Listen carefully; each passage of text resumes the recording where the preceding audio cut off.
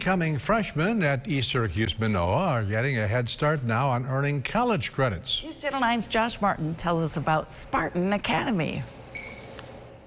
Freshmen at East Syracuse Manoa are now able to earn up to 60 college credits through a program called Spartan Academy.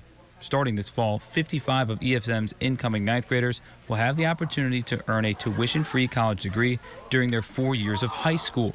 It's made possible by a grant from the New York State Education Department. I think that one of the best parts about this program is that the students who are involved will have the opportunity to partner with older students, to partner with each other and to support each other in a way that other students don't have here. So it's a really exciting and interesting concept. Students in this program will take courses at both ESM and at OCC, including summer classes.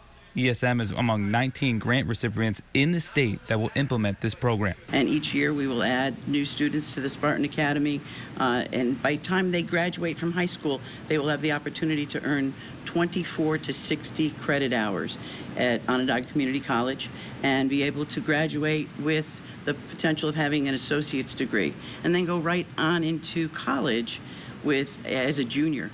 Courses will include computer science, engineering science, and math science. In Syracuse, Josh Martin, News Channel 9. The program kicked off today during ESM's first day of school. For complete back-to-school coverage, be sure to watch the morning news starting at 4:30 right here on News Channel 9.